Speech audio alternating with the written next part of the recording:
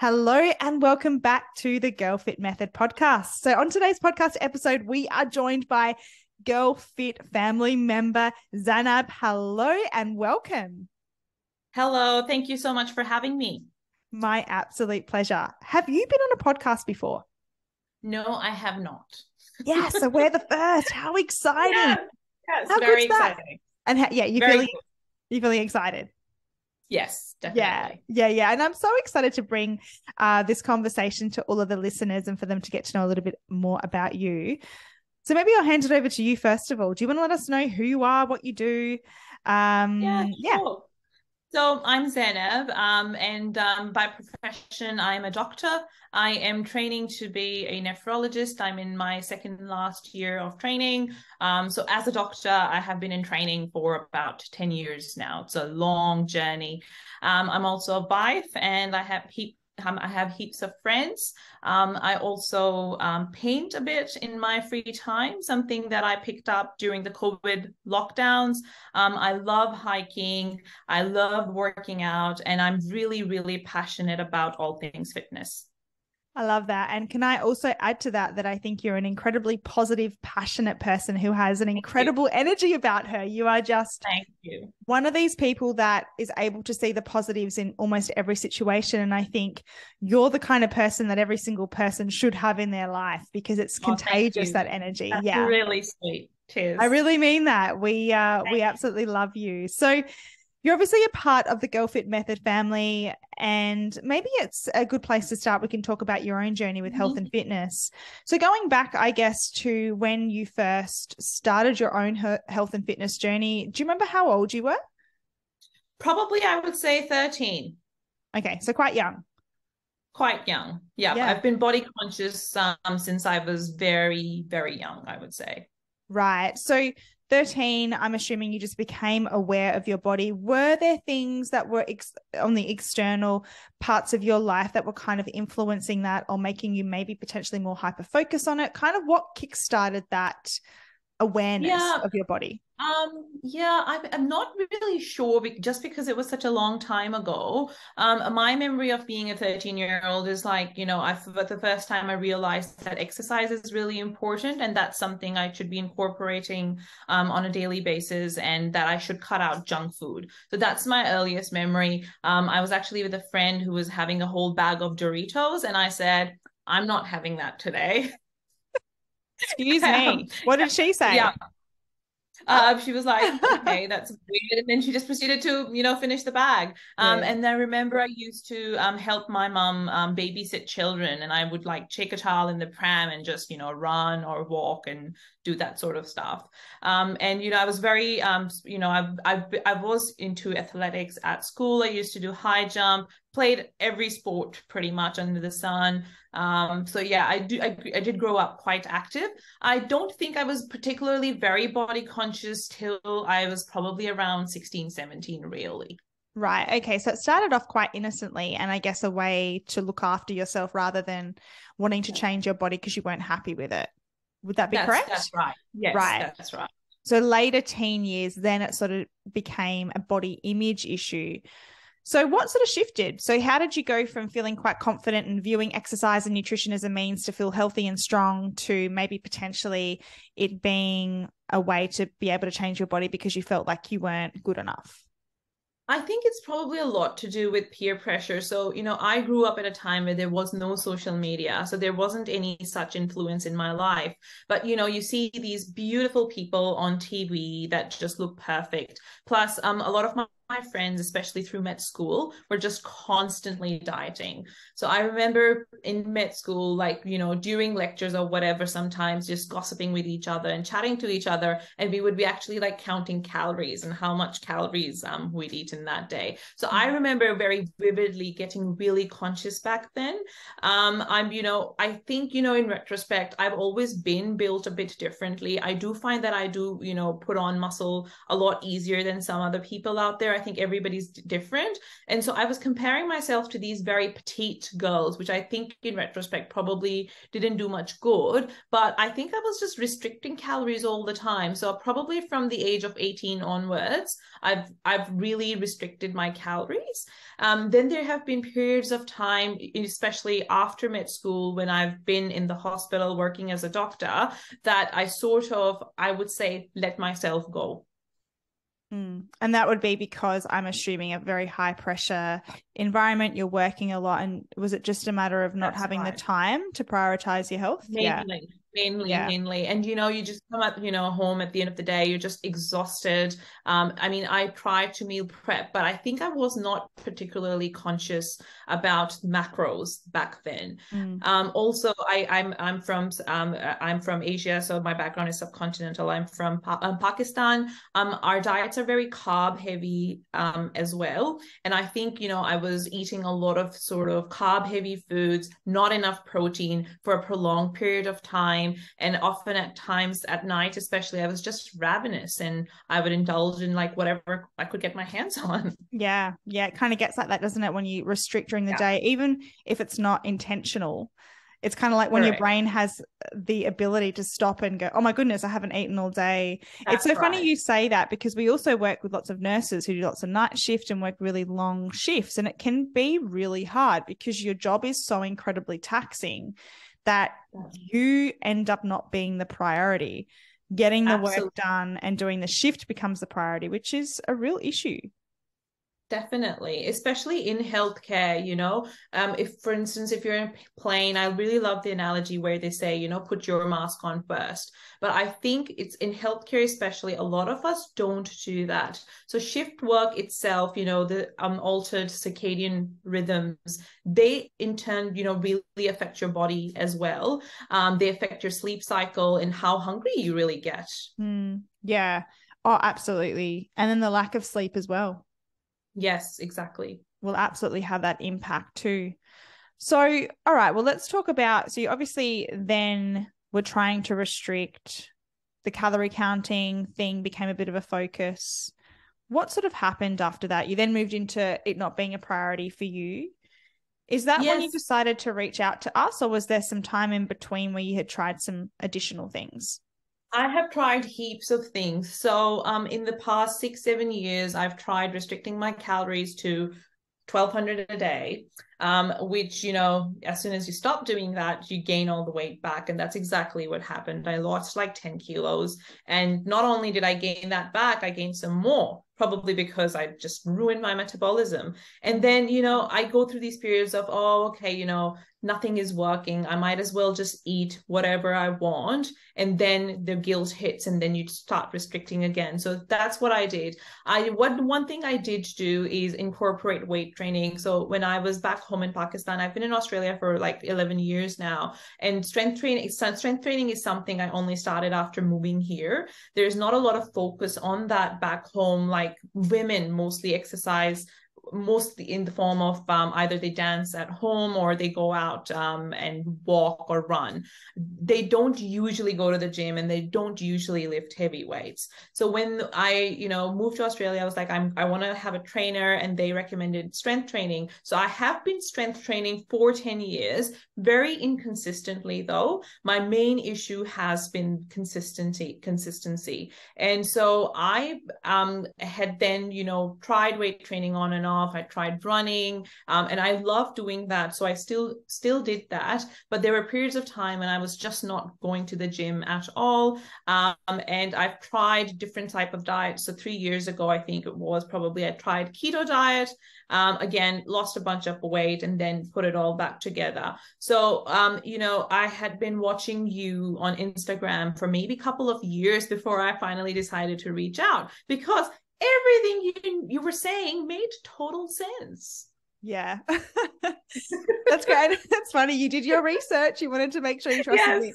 I think that's actually so good though, because The coaching relationship is one where there needs to be a lot of trust. And I think it's important for you to align with your coach and to be able to really be able to trust the process. And in order to be able to do that, you need to trust that what that person's saying is correct. Right. It obviously resonated with you. Yeah. I just have to say that Coach Julie and I absolutely blush over you, because you really are one of those people that really does, like I just spoke about, trust the process, but does it in a way where you understand that there's different parts to the journey. And sometimes the journey is not linear, right? Sometimes we have wins, sometimes things can feel difficult, but it's all a part of getting to that end goal eventually. Absolutely. Let's talk about your own journey and maybe some of the wins, but also maybe some of the difficulties as well that you've had to overcome over the past couple of months. Do you kind of want to touch on that? I guess like your goal was fat loss, right? Yeah. What has been your experience and what have you found, I guess, difficult? Okay. Yeah. So I think at the start, the concept of reverse dieting was very difficult. Like I knew it needed to be done. But there were points where I was having to force myself to eat, which I found it hard to get over that because it just felt counterintuitive. But because I was lifting very heavy weights in the gym, I realized that my body actually needs those calories and it needs that protein to build the muscle I want and lean out. So once I think I, got into the mindset of, I'm not just looking at that number on the scale, which, fluctuates all the time. Like, you say, if you've had too much food, the food in your belly will also, make the weight go up. So the biggest shift for me has been, I think, my mindset has shifted in a way that that number on the scale, yeah, sure, if it was a bit lower than before, I do, become happy with that. But if it goes up a bit or if it doesn't move, I don't rely on that anymore to tell me how I'm doing.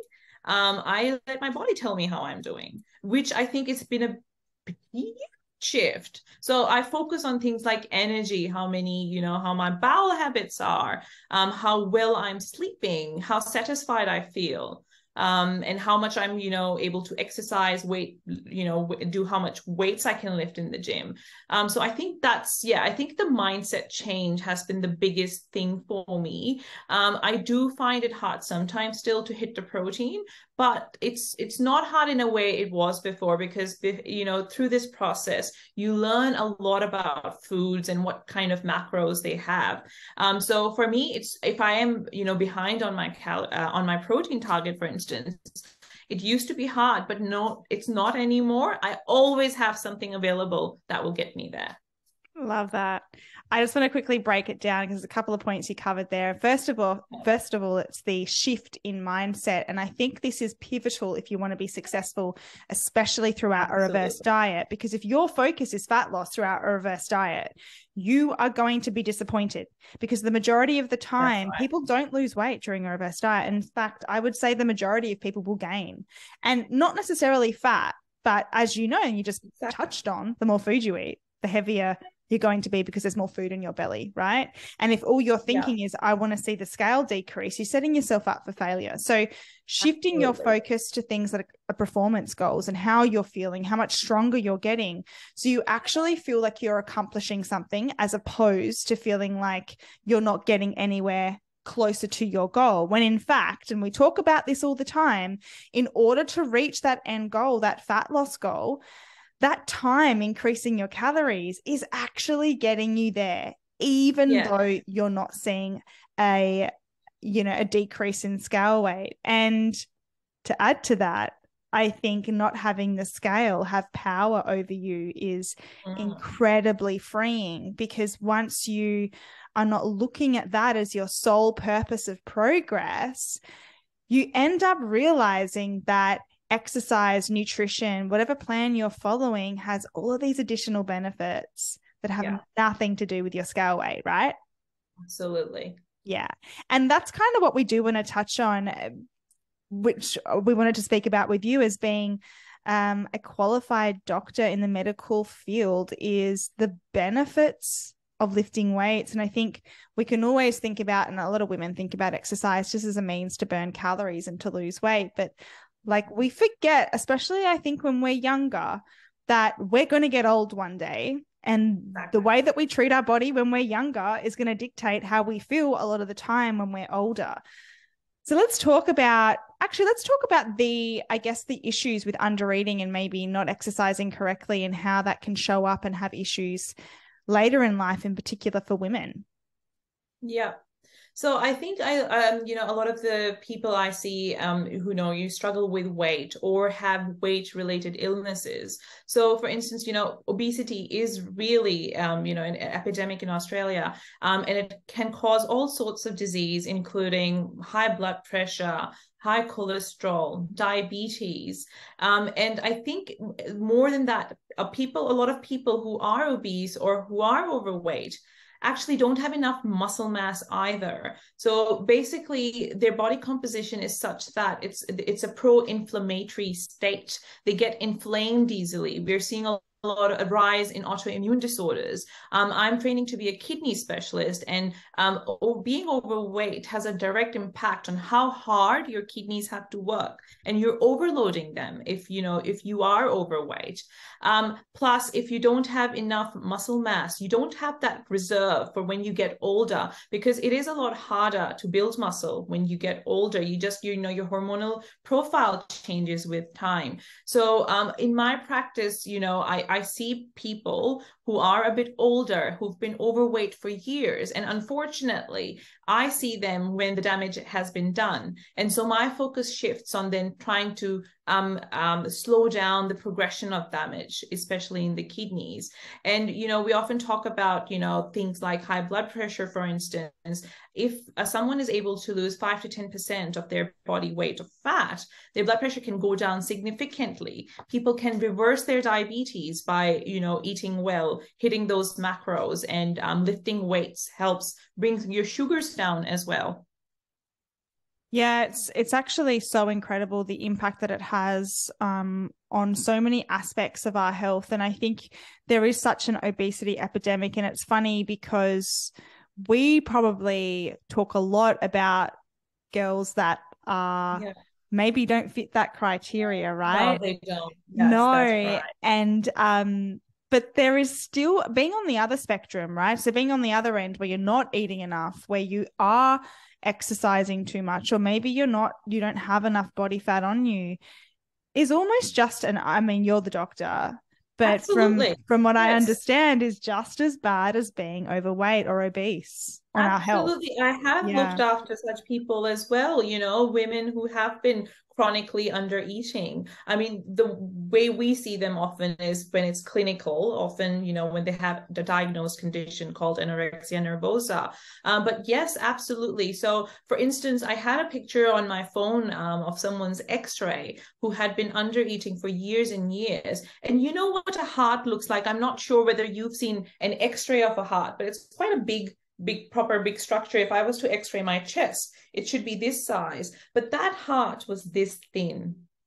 So absolutely, Wow. both extremes are obviously not great. Yeah.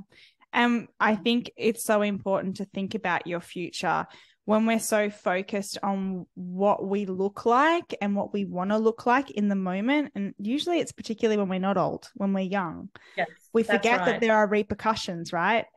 And Exactly. you get older and those Absolutely. repercussions show up and you're not able to move and you maybe Absolutely. potentially have osteopenia, osteoporosis, which is a Exactly.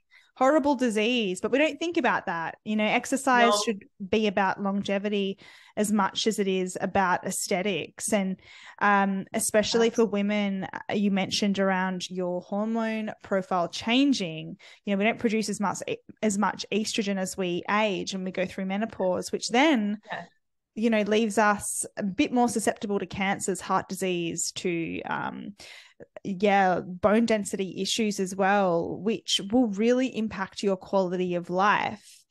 And I guess it's Absolutely. getting women to think about that earlier, right? And I guess, like, from Absolutely. your perspective as a doctor, how do you do that? How do you get someone to think, hey, like, the choices that you're making right now are going to impact your ability to live a long, healthy life in the future? So yeah, so this is something I, very passionate about. Like I said, unfortunately, most times when we see patients, the damage is done. But what I try and shift focus is from I will give you medication, for instance, to do such and such, but medications can only do so much, and they also come with a variety of side effects. Let's try everything you can try first and take it from there. And unfortunately, what I do find is a lot of doctors are not engaging with patients that way. The public system is such that, unfortunately, we do not have a lot of time in our clinics when we are seeing a patient. So in most instances, we get 20 minutes per patient. And often that's not a lot of time to talk about those things. But what I usually do is I talk to various women, and look, most women I'm talking about are overweight and they have kidney disease or high blood pressure or diabetes. And I, talk to them about things like, have you thought about the fact that we can actually maybe reverse some of these things if you were to lose maybe a few kilos? And, you see this light bulb moment in their head because somebody is actually giving them hope and control, because it's really important to feel in control of your body. Because when you see a doctor, you feel like, okay, my health is in their hands. It's not the case. Yeah, you're in control, aren't you? Yeah, absolutely. But I think, and correct me if I'm wrong, but I feel like sometimes it can be very overwhelming, just getting told you need to lose weight. It's like, well, okay, yeah, duh. So how do I do that? Yeah, exactly. Yes, And I think exactly. what's really difficult as well is, for the majority of people, we have complicated relationships with food. So for some people, and for lots actually, we rely on food as a source of comfort. So just to say eat less isn't really going to work, because we're using food as a tool to numb our feelings, or life is That's hard, right. right? And deal with stress. And so when we're told just to take that away, well, then what do you replace that with? And people don't have those tools to be able to Exactly. do that. That's right. So I try and talk to my patients not in regards to what they should be cutting down on or what they shouldn't be doing, but instead I focus on what they should be doing. So for instance, in that brief time, I do go over a day diary of what they eat, and immediately point out a few things that they could change. And it's often incorporating more different forms of foods, different types of food with different macronutrients, rather than just eating the same thing that they have been. And, to change things around a bit. Simple stuff, really. And, if somebody's feeling overwhelmed and they don't think they can exercise much, just setting a target, of 30 minutes, four times a week, for instance, just a brisk walk is good enough. And just with those little changes, we often see great results. Yeah. I think people believe that they need to go, you're either all or nothing. You need to be going to the gym Exactly. 4 to 5 times per week. You need to be really strict with your diet. Otherwise, it's not worth it. But anything extra that you can do, then what Exactly. you're currently doing right now is actually Yeah, great. Is it an awesome exactly. improvement? Isn't it? That's Yeah. right. And I'm Yeah. sure from your studies, you would see that the additional health benefits just by implementing even just movement and walking is just huge. Absolutely. Yeah. Absolutely. Like impact on mental health. Mm. So, and I do think like even the foods we eat, I think to a degree impact how we feel up here, the hormones that are produced as a result of that. Plus exercise, it's actually one of the best antidepressants. So a lot of the people I see do have chronic illnesses, and with chronic illnesses, there's a component of chronic depression as well.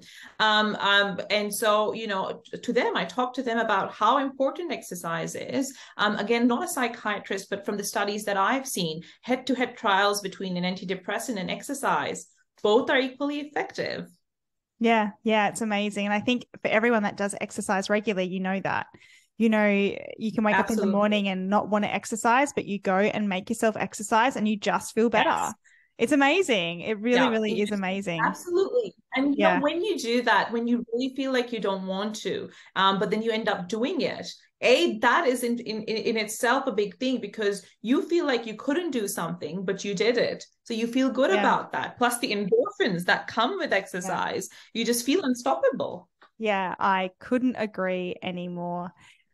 To finish off the podcast episode, I want to ask you a question. So, throughout Sure. your time with Girl Fit Method, I would love to know, as someone who is so educated and very clever, very successful in so many different aspects of life, you want to be able to optimize everything, right? So you want to be the best version of you. And I would love to know if there's, let's just say, 3 things that you have seen improve over the past couple of months that have really made a positive impact in your life, in other aspects of your life, not just your health and fitness.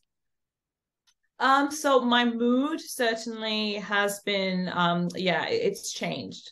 I've gone from feeling, very lazy and down, not sleeping well, to feeling more energetic and actually really feeling happier. So that's something that's improved considerably. There has, like, through your, the education that I received from you guys, for instance, hitting those macro targets, protein, for instance, and how important strength training is. That has changed how I actually talk to my patients and the things I talk to them about. And, even for my older patients who've never done weight-bearing exercises before, it's something that I encourage now. Before, I hadn't been doing that. Those would be the 2 main things. I think, it's just become a lot easier to know what to eat and know what to do. And the stress and anxiety from, eating out, for instance, has gone as well. So that healthier relationship with food and understanding like how you can make it fit within your lifestyle and still see incredible results. That's right. Oh, I love hearing that it's impacted the way that you and your profession actually then impacts your own clients, because that's how we make change, especially from the health and medical field. I mean, you are the face of when someone is unwell, the advice that they're going to get is going to come from you. And that's such a huge responsibility on your part, right? And to be able to lead them in the right direction is just absolutely magic. And to think that we actually were able to help in that capacity, or in some capacity. It's so incredible. Zainab, you are just such a light. I think you're absolutely amazing. Thank you so much for jumping on here, sharing your wisdom and your knowledge. And I just can't wait to see how much more you achieve with us. Thank you very much. You guys have been just amazing. It's been great. And big shout out to Coach Julie, who is just absolutely phenomenal. Yeah. Love her. Love Julie. Thanks.